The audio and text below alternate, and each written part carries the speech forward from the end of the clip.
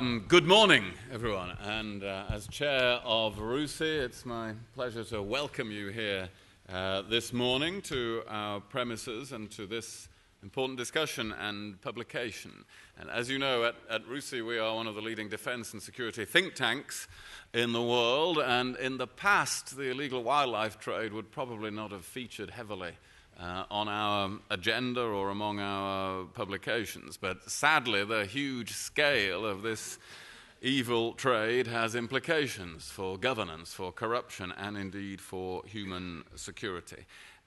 It's a subject very dear to my own heart. When I served as Foreign Secretary, I convened the first intergovernmental conference on the illegal wildlife trade, which took place here in London 3 years ago, and there have been successor conferences to that in Botswana and Vietnam, and I also chair the United for Wildlife Task Force on the transportation industries and intercepting the shipment of illegal wildlife goods, on which we're doing a lot of work under the auspices of the Royal Foundation. A great deal is happening on this subject. There are many experts and activists in this room. I can see around the room. The IUCN conference took place in Hawaii a few months ago, the CITES conference in Johannesburg, the Vietnam conference in November. There has been good news in tackling the illegal wildlife trade just over the new year in the announcement by China of a total ban on ivory, the ivory trade this year, and details of how Hong Kong is going to set about that. The UK is going to host next year the next illegal wildlife trade conference. But amongst all that work, it's vital for people to have a good understanding and to know the facts, to know what we are dealing with. Otherwise, we will make mistakes in how we go about it. We face a crisis in the impending extinction of species, as many people here will know. Appalling statistics on the poaching of rhinos, a 30% reduction in 8 years of the savanna elephant population, increases in seizures and poaching of tiger parts, and many other animals, some of which are mentioned in this report. So I'm pleased that such expertise has been assembled in assembling this report to help us work out the next steps of what we have to do. And we have on our panel this morning Professor Smith, Professor of Strategic Theory and Head of the Department of War Studies at King's College, who's taken a particular interest in the impact of warfare on animals. We have Kathy Henline, Research Fellow in RUSI's National Security and Resilience Studies group, where she leads on environmental crime. Stefan Crane is a consultant on wildlife protection strategies in Central Africa and currently the chief technical advisor in the Okapi Wildlife Reserve in the DRC. Professor Keith Somerville is senior research fellow at the Institute of Commonwealth Studies and teaches at the Centre for Journalism at the University of Kent. He's done extensive research and writing about human-wildlife conflict in Africa and the whole history of these issues. And Dr. Tim Wittig is a scholar, practitioner, an educator in the fields of illicit trafficking and finance, currently senior wildlife trafficking analyst with the Wildlife Conservation Society. He's previously worked with the US Department of Defense. So we have a lot of expertise here. And the challenge for experts is always to explain everything in a few minutes each in order to facilitate questions, which I know many of you will have. So I'm going to ask each of them to speak to us for a few minutes, starting with Professor Smith. Yes, thank you very much, William. So yes, we have a large panel, so I'm going to be very brief. Yes, I'm head of the Department of War Studies at King's College London, and I'm just going to give you a very brief sort of assessment of really how the Marsden Centre for the Study of War in the Non-Human Sphere and the RUSI link started to evolve, which is the basis of this publication. And I'd start by saying that traditionally the study of war, something I'm obviously intimately sort of associated with, has been conceived traditionally as an entirely sort of human-centric phenomenon. Humans are seen as the principal causes of war and as the principal victims of war. And the Marjan Centre for the Study of War and the Non-Human Sphere, it was started in 2010 to address a gap in the security studies literature, namely how war and conflict affected all the rest of life on Earth apart from humans. Put in that way, it seems a rather obvious area for research, but back then, and showing no disrespect to my fellow security analysts and researchers, I think it was regarded as a bit of a curiosity lurking among all the hot-button subjects of terrorism, nuclear proliferation, counterinsurgency, Afghanistan, topics all familiar to William Hague, I'm sure, in his days as Foreign Secretary. Conservationists we talked to also looked slightly askance at what we were proposing, which was not all that surprising because traditionally, for both security analysts and conservationists, it was a case of the twain shall never meet. Conservationists mostly saw themselves, in general, mostly saw themselves as about biodiversity protection and would perhaps rather not engage with wars and battles. Security analysts, on the other hand, saw the non-human realm as pretty marginal, if not irrelevant, to their thinking. And in fact, I don't think they thought about these things at all. We are very fortunate that in lurking over the garden fence, so to speak, from Russi in Chatham House was Caroline Soper, who's just here. She's, who was then editor of International Affairs. And Caroline took the bold move to publish an article by Jasper Humphreys and I that appeared in the January 2011 issue entitled War and Wildlife, the Clausewitz Connection. And the thinking here was that by invoking the name of the great Prussian war theorist, we hoped that Caroline's readers would sit up and take notice. Well, in the intervening sort of 6 years or so, as William Hague has just spoken about, the world has really woken up to the horrors of the wildlife trade. At the Marjan Centre, we've written a number of articles related to the nexus between security and wildlife, most notably focusing around issues related to the rhino horn trade, as the world has demanded ever more sophisticated and nuanced interpretations of this problem. Since then, of course, the topic has very much moved to the forefront of public debate, verified not least by numerous newspaper investigations, television documentaries, and not least the very high-profile interventions of members of the royal family. In the endeavour to place the understanding of war and the non-human sphere further up the agenda, Marjan has undoubtedly benefited from all the energies of my colleague Jasper Humphreys, who's also sitting there in the audience, one of the contributors to this Whitehall paper, who's very much the founding inspiration for the centre, as well as much of its driving force. Also along with Major General Peter Davis, who's formerly a prominent animal welfare administrator and key motivator behind the Beautiful Animals of War Memorial in Hyde Park. And he acted as the chairman of the Marjan Centre for over 5 years and is now its patron. And finally, during Marjan's short life, we were very, very fortunate to meet Cathy, whom we first encountered when she produced the excellent report with Tom Maguire on an illusion of complicity, terrorism, and illegal ivory trade. And the link with Cathy provided the motivation to produce this Whitehall paper with the very kind support of Russi, and which we hope will form the basis for further scholarly and public policy studies in this field in the future. That's all I want to say for now, and I'll hand over to William. Thank you. Cathy, you go ahead. Thanks. So I just want to very briefly do two things. Firstly, to explain how this paper fits into Russi's broader work on environmental crime. And secondly, just to give an outline of the book and its structure before we hand over to our authors. So first, on Russi's work in this area, environmental crime has grown into really a major theme for us, sitting within our broader organised crime portfolio. And over the last few years, we've expanded the range of research questions we're focusing on, and I'll just mention two other areas very briefly. The first is a project funded by DEFRA's IWT Challenge Fund, the focus of which is on following the money linked to wildlife trafficking, which we see as really a neglected area. There's a tendency we found to stop at the seizure level and not to look at the valuable financial information that can help to build connections more widely in the trafficking chain. This project focuses on Kenya, Tanzania, and Uganda, and we're looking specifically at building capacity amongst law enforcement in those countries to conduct financial investigations in the course of wildlife crime cases. The second area we're looking at is illegal fishing. This is a huge illicit industry. 1 in 5 fish are now thought to be caught illegally.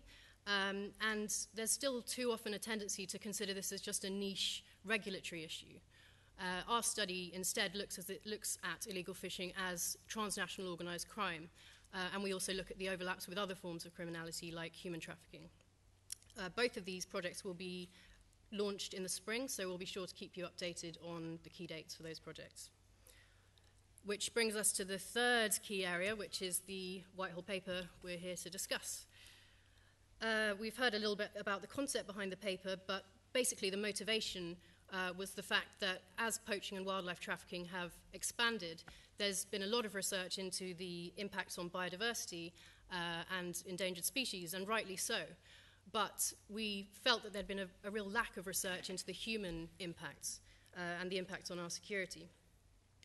The lack of research has resulted in a range of assumptions that have grown up and been repeated and reinforced in the media, by researchers and by politicians. But many of these are unproven. So we wanted to take these unproven narratives and look at the real evidence behind them. So we've organized the study basically into 4 parts, the 4 chapters in the book, which cover 4 main areas: civil conflict, terrorism, organized crime, and human security. On conflict, which Stefan will talk about, we look basically at the narrative that wildlife is a conflict resource and that it can fuel and sustain ongoing conflict. On terrorism, which Keith will discuss, the book looks at the narrative that poaching funds terrorism. And we also have Tom Maguire of King's College here who co-authored that chapter, and he can answer questions on that as well. On organised crime, which Tim will cover, the paper looks at the kingpin narrative and the idea that the trade is run by untouchables at the highest levels. And finally, on human security, we look at the view that poaching happens mainly as a result of extreme poverty. And we have Rosaline Duffy here as the author, along with Jasper Humphreys of King's College, who can take questions on that. So I'll stop here and let the authors go into further detail, but thank you all very much for your interest in the study. Okay, thank you, Kathy. So now the authors of each part of the book. Stefan, would you like to go first? Yes, thank you. Good morning, everyone. There we go. There we go.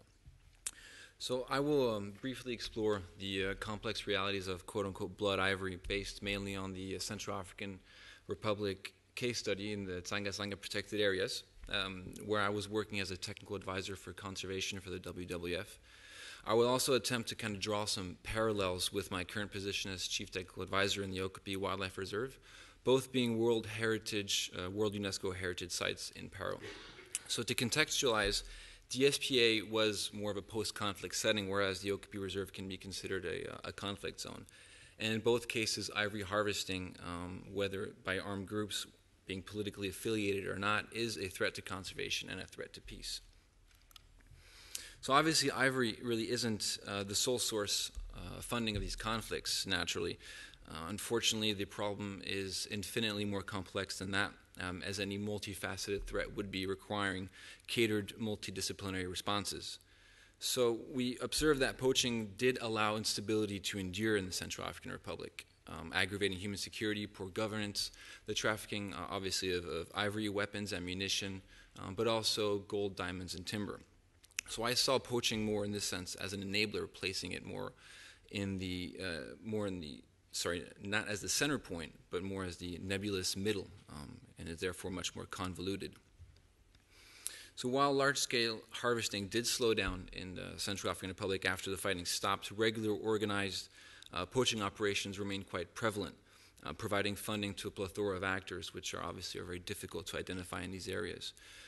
In DSPA in particular, the main characteristic threat is cross-border poaching, whereas in the Okapi Reserve, we're dealing with a far more militarized threat in the middle of larger protracted conflicts. So though ivory does not necessarily imply war in every case, obviously its importance can't be overstated or oversimplified. So in such zones, ivory poaching, the actual crime, allows instability to take root, and is more a means to an end rather than the core funding or the end game in itself. Now, it was and still is an easily accessible resource for what I call second-class insurgent groups in the DSPA in particular, who don't necessarily have the political connections or the political agenda of large armed groups. So the particularity here in DSPA was that after the conflict, some Central African refugees merged in Cameroon with existing networks and were created more of a hybrid transnational threat and worked with proxies with businessmen and politicians on both sides of the border. So ivory poaching then merged with groups who really didn't intentionally intend to poach, but evolved out of the crisis, filling a vacuum, so to speak. So in my opinion, there was a higher portion of criminal actors rather than conflict actors in DSPA while I was there. Now, it is difficult to obtain accurate information not being on site. Yet these actors tend to merge in and out of the above categories, making it very difficult to accurately identify the threat. Once they came back, these individuals, they came back to Central Africa and mixed with warlords is when we really had a problem. Upgraded poaching parties would use AK-47s for their own protection. They would hunt with high-caliber rifles and use shotguns to poach for subsistence, making it quite complex to deal with. In comparison, in the Okapi Reserve, we're dealing, as I said, with much more militarized threat, and we make the distinction between rebels, poachers, and bandits, all of whom carry at least automatic weapons, sometimes belt-fed machine guns, or even RPGs. And they all use ivory at some point for funding, be it opportunistically or systematically. So my work over there, and to a certain extent in the Okapi Reserve, is at the point of the crime, evolving around denying this source of income for the sake of conservation, but ends up being some sort of a conflict resolution or prevention tool through internal DDR programs, community conservation, obviously law enforcement, sometimes even ecotourism, as was the case in DSP through guerrilla habituation programs. So the intersection between conflict and ivory would imply thus an adapted approach. If it can be considered as low-intensity population-centric warfare, which I deem it is, then any multidisciplinary response must include a portion of perhaps counterinsurgency theory. When we're dealing with heavily armed men willing to kill humans to kill animals, then we must think pragmatically out of the box, especially in these sort of areas. And a case in point, recently the UN did state that poaching is a threat to peace in such zones, sanctioning a coercive approach to conservation in conflict zones, however polemic that may sound to us today. And this intersection was illustrated very practically while I was there when we coordinated several operations involving MINUSCA troops, and as we speak, we're attempting to form a similar partnership with MINUSCO support in DRC. So as a practitioner on the ground, we work with the means that we have and the manpower in often strenuous conditions. And the counter-poaching concept that we're trying to push forward aims to compensate for certain lackings and operates as a bottom-up rather than top-down methodology, combining soft and hard power approaches that we applied in DSPA and we're trying to push to a certain extent, as I said, in the Okapi Reserve. In a nutshell, it kind of involves paramilitary tactics and law enforcement, which unfortunately have become mutually inclusive, and I do say unfortunately, but it is the case, as well as combined as well as the programs I mentioned earlier. The key here is applying these tools jointly and simultaneously, and as such, we're not really reinventing the wheel. Rather, we are reassessing past approaches. And I sincerely believe that this approach could frame the militarization of conservation that is already occurring, whether we like it or not, in a way that's suitable both for conservation activities and the security needs for states, specifically, again, in these zones. From a practical perspective, the result of poaching on the ground is devastating for us working there and for the locals. A case in point, we lost 4 rangers who were killed in action in the Okapi Wildlife Reserve in the past year. So ivory is thus undeniably a conflict resource, the proportion of which and the extent of which is the crux of what we try to examine here in this book, and therefore should be examined in terms of practice as in a case-by-case basis in order to formulate any appropriate responses, which is something that I hope my examples here today in the book on Central African Republic and parallels drawn with DRC have illustrated today. Thank you. Thank you, Stefan. Let's move on to Keith. Thank you. I'm going to have a look at the way the narrative of ivory and insurgency, of terrorism, and particularly the ivory trade, grew up very, very quickly and became a dominant part of the discourse of security and the wildlife trade. Now, having, for a book I've just published, researched the history and political economy of the ivory trade stretching back for millennia, there has always been a link and remains a link between conflict, insecurity, and the opportunities to poach and to support not necessarily whole insurgent or political movements, but certainly feed resources into them through things like the ivory trade, and to a much lesser extent for smaller groups, bushmeat and things like that. Perhaps the largest and first real indication of this link, if you didn't delve closely into the past history, was the South African UNITA link during the war in southern Angola, the civil war in Angola that involved the South Africans. And through the very brave role of people within the South African Defence Force, particularly Colonel Jan Breitenbach, who commanded 32 Battalion in southern Angola, it was found out that over a period of perhaps 12 to 15 years, 100,000 elephants had been poached to help support UNITA's war and also to provide money that was used for all sorts of nefarious purposes by the SADF and South African military intelligence. That was all brought out in the Kunleben report. But it was almost treated as a one-off. And then you got, 5 or 6 years ago, the emergence of the new narrative. And it had two starting points.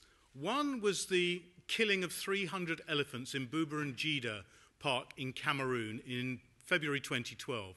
300 killed in a very short space of time, which indicated more than just small groups of poachers. And it was generally thought that this was the work of insurgent or militia groups of some sort, and the finger was initially pointed particularly at the Janjaweed from Sudan, who had become notorious during the Darfur conflict. Now, the Janjaweed aren't a militia or a movement in the sense that Al-Shabaab is and the Lord's Resistance Army are. They're almost a community that over centuries has involved themselves in trading, raiding, and hiring themselves out as irregular armed forces to all sorts of groups, and in Darfur to the Sudanese government. And they have a history and tradition of movement for trading, raiding, and poaching across Central Africa. So that brought one strain of security, militia, possibly terrorism links into the debate, the discourse about the wildlife trade. You then got what became the most powerful part of that narrative, which was the Al-Shabaab link. The idea that Al-Shabaab in Somalia were funding 40% of their military activities through the ivory trade. I was quite beguiled, I have to confess, by this report when it first came out, the reports. And you read it in the media, across media resources. It was brought up at a Senate Foreign Relations Committee hearing in the States and documented in that. Many respected conservationists like Ian Douglas Hamilton appeared to support the idea that Al-Shabaab were closely involved in ivory poaching. When you began to look at it in detail, and Kathy and Tom have done this in great detail, as I was doing it independently, and we came to the same conclusions, that actually it didn't stack up. The idea that Al-Shabaab was trading between 1 and 3 tons of ivory every single month through Kenya, which would be between, according to the figures that were given, that themselves seemed dodgy, that they were selling it for $200 a kilo, when in fact in China, at that stage, it was fetching between $1,000 and $2,000 a kilo. It seemed to be odd that they were selling it at a low price. The amount of ivory they were getting seemed to be questionable, and the fact that the amount of money they were making suggested they were getting the ivory for nothing. So were they poaching it directly? Did they have al-Shabaab members who've been given over to poaching?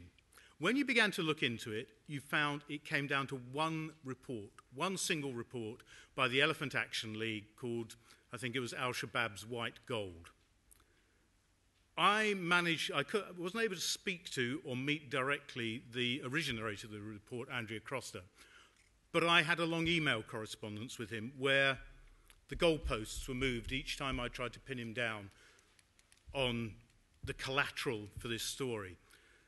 And it then turned out that the original report, based on infiltration of a smuggling group linked to Al-Shabaab, monitoring of phone calls, and then huge numbers of assumptions, just didn't stack up in any way. And as I said to Croster in this exchange of emails, you're saying all the ivory comes from Kenya, is poached by Al-Shabaab.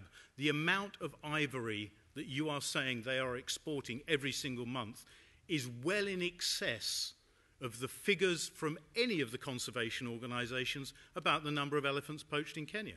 The Mike figures, the monitoring of illegal killing of elephants, they said Al-Shabaab's figures didn't stack up. When I spoke to Ian Douglas Hamilton, he began to question them. Ian Craig of the Northern Rangelands Trust wasn't convinced. Dan Stiles was incredibly critical, as were Lucy Vine and Esmond Bradley Martin.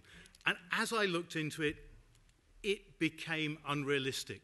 And Croster's answers to me and answers to follow-up questions suggested, in fact, this was an inflated story. And it became a perfect storm. Uhuru Kenyatta used this discourse to say the Westgate Mall attack was funded by ivory earnings. It's very, very questionable that there was a great link. Al-Shabaab may well opportunistically poach ivory. They undoubtedly tax ivory that passes through their territory, though of course now they don't have the port that was said to be their port of exit to the Gulf and the Far East for the task Kismayu, which is now in the hands of the Kenyan army. It doesn't stack up. So this part of the terrorism trade narrative doesn't seem to work very well. They may be involved tangentially. They may get some money from it.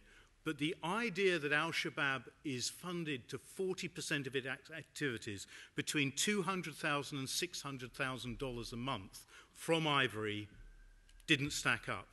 The other part of the ivory discourse relating particularly to terrorism and security is the LRA, the Lord's Resistance Army, pushed out of Uganda, now has a precarious, almost nomadic existence between parts of South Sudan, particularly the Garamba National Park and the DRC, areas of the Central African Republic, and their rather protected base at Kafia-Kingi in this enclave contested by Sudan and South Sudan because of Kony and the LRA's long links to Sudan.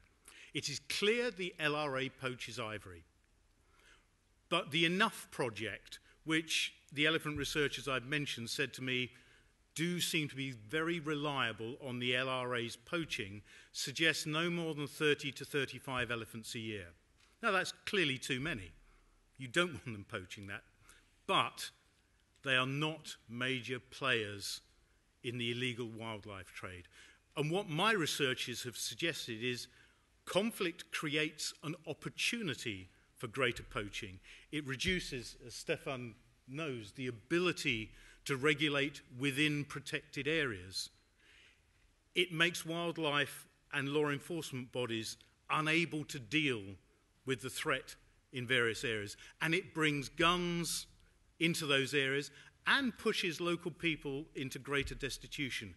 All these things mean there is a link with insecurity, there is a link with conflict, but it is not this link that came out of the EAL, Janjaweed and LRA narrative to begin with. It is there, but is only part of a very complex mix where I think corruption and organised crime are really the things that are at the centre of it.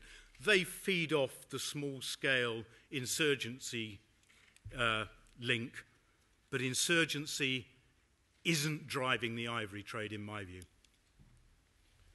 Thank you, Keith. So finally, Tim. Yeah, thank you, and thank you for that great segue. Yeah, so the chapter that I authored on in this book that we'll talk about is on the link between wildlife trafficking and organized crime. And in recent years, so one of the big positive developments is that wildlife trafficking is now seen a wide consensus that it is a form of serious transnational organized crime. There's organized crime involvement. It's being treated, I think, probably with the seriousness by law enforcement that it deserves.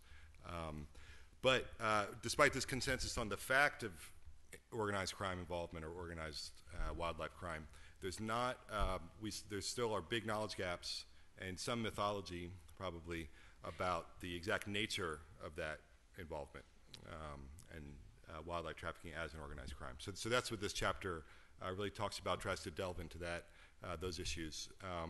Some of the key findings, two things. One is that wildlife trafficking does overlap with some other crime types, organized crime types, other forms of organized crime. Especially, I would say, especially it seems from the evidence available, drug trafficking actually.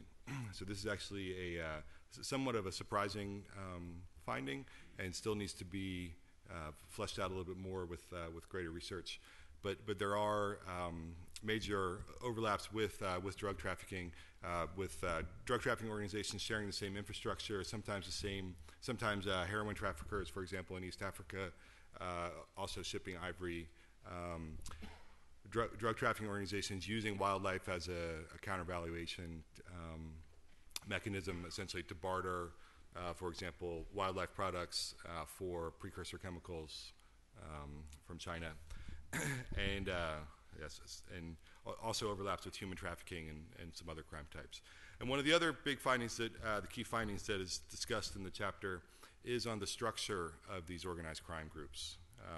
So there is, I would say, probably a conventional wisdom that we're talking about kingpin-led organized crime groups. So essentially vertically integrated organized crime networks. So essentially, not necessarily a formally structured mafia, but something where you have a kingpin, and then you have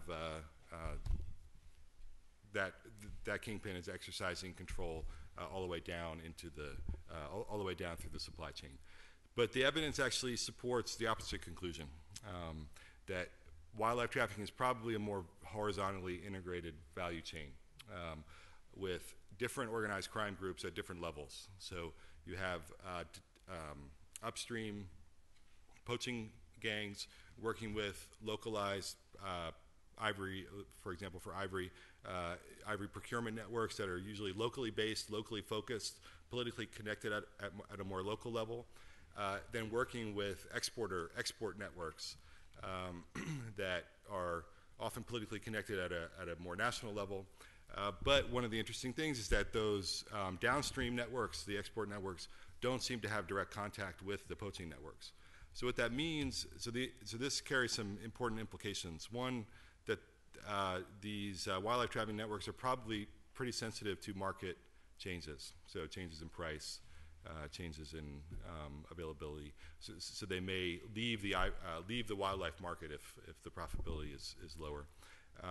It also means that probably as a targeting strategies, kingpin-oriented targeting strategies may not be the best approach.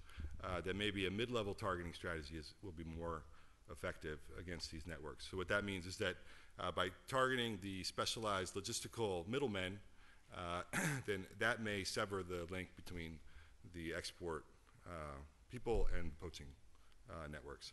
So this and this actually is analogous to findings in some of other analogous situations, including targeting the Mexican drug cartels, where targeting highly specialized logistical providers of the cartels actually has been more effective at diminishing their capabilities than arresting kingpins, which are easily replaceable, because there's always 100 people in line to be the kingpin. But if you have a very specialized skill, or you own a boat or a plane, or you control a specific network that's a key node, that's a much harder component of the organized crime network, the supply chain, value chain, to replace.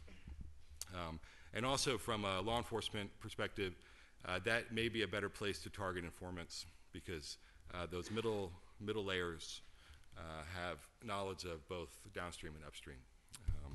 So this is, again, these are preliminary findings in the chapter, so that need to be borne out with more research, but it presents them in detail.